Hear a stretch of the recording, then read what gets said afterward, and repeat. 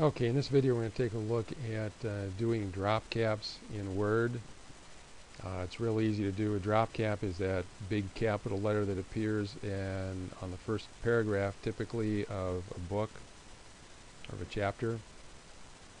So let's scroll down here to the first chapter or the first paragraph in the first chapter, and this is on our page layout tab, and I'm sorry, it's on our insert tab, and it's under drop cap over here.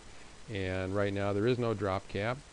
We can choose dropped, or we can choose in margin. I think that looks kind of funny, and so we're going to choose dropped.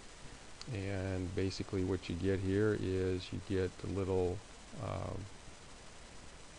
like a text box or a word art box that has a character in it, and you can still go in here and edit it if you want.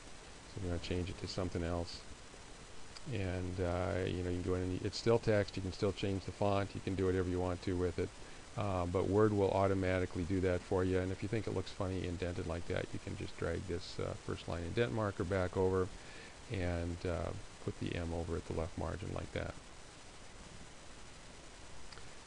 And that's it.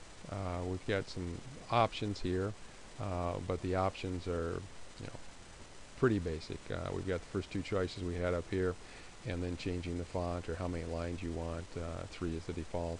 How far you want it separated from the text, but that's about it. So if you want to drop cap, that's how you do it.